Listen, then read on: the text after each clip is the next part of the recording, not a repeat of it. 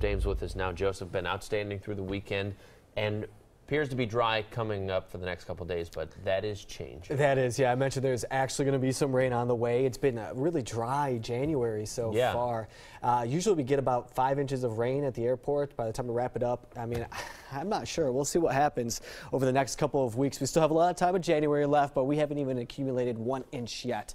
And it's the 13th. Okay, so we have Monday and Tuesday, no rain. Maybe late Tuesday night we'll watch, but it looks like we're going to stay pretty dry. Wednesday doesn't look that impressive either. I think the wettest day coming up this week, if you're starting to make some planning now and you know you're going to be outdoors doing something or you just want to get from one spot to the next, you want to avoid the rain, I think Friday is going to be the wet day for us here in Portland. All right, let's take a look at our weather headlines. For tonight, I expect it to be dry, high pressure still in place, and that's going to leave the rain out of here, but some locations we might see some fog developing. And that breezy east wind will continue for tonight, at least the Western Gorge and parts of the Portland metro area. Rain will return on Wednesday, as we just discussed, and I showed you there, and it will likely kind of stick around in some sort of form or fashion by the time we get to about Friday and into early of next weekend. High pressure is still in place, so we got to kind of kick this thing out, and we need to break it down before we start to see a couple disturbances roll on in. In the meantime, everything's just going to be around the edge of this. All the activity to the south, off to the east, to the northwest, but right now, practically the whole Pacific Northwest is just seeing dry weather.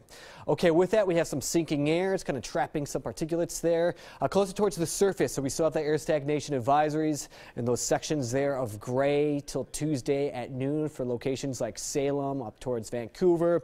And then over towards the east side of the state or central section of the state there, the Dalles towards Pendleton till Wednesday at 7 p.m. Air quality has been still pretty good. I've seen a couple locations where they've hit the moderate level, but it hasn't been an issue at this time. So if you're doing some early morning runs, maybe in the evening hours too, you might be dealing with a little bit, but should be okay.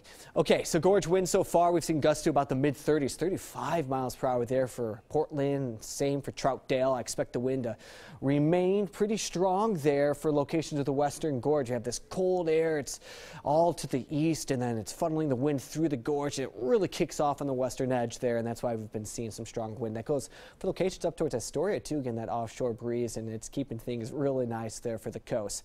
Wind gust forecast is going to stay kind of in place for at least the next day or so, maybe through our Tuesday as well.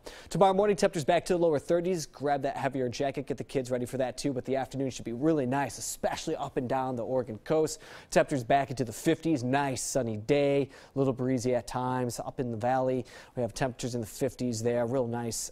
Down to the south, maybe slightly cooler.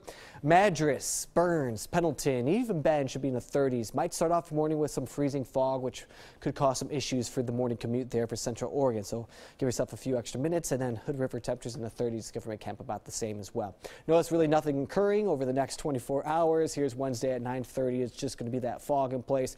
We'll finally start to see some more clouds kind of, penetrate this high pressure area, and that's going to be on Tuesday.